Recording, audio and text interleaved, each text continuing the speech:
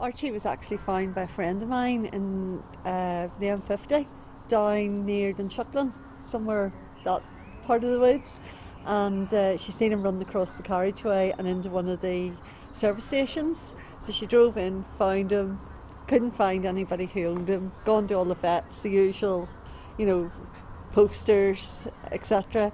Nobody came for him, so he landed up in Northern Ireland with me. I have 3 other dogs, and it was great to get a new one on the block.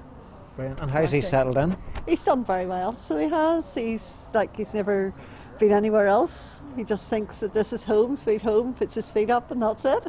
And tell me, how did it come about that he's getting a starring role in this production? Well, I think that's up to Tony and Maria.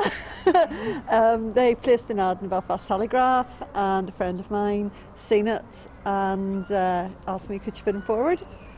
And then the rest became history. He went for the audition, got through the audition, run to Maria as if he got out of starting gates, and that was it. He's been to rehearsals ever since. Brilliant. And Maria, you're playing Dorothy, obviously, and how's Archie been getting on with the rest of the cast? Oh, he's been great. Everyone dotes on him. They have since the first day.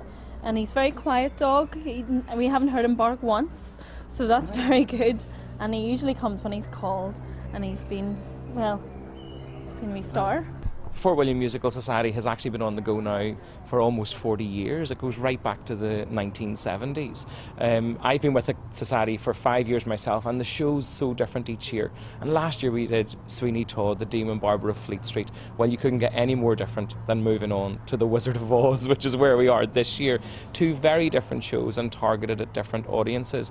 So the show's running tonight, Wednesday, it's on tomorrow night, Thursday, Friday, 2 shows on Saturday. We've got a matinee at 2:30 on Saturday afternoon, and it's a real family show, so it'll be lovely to see lots of little Dorothys coming along to see the Yellow Brick Road.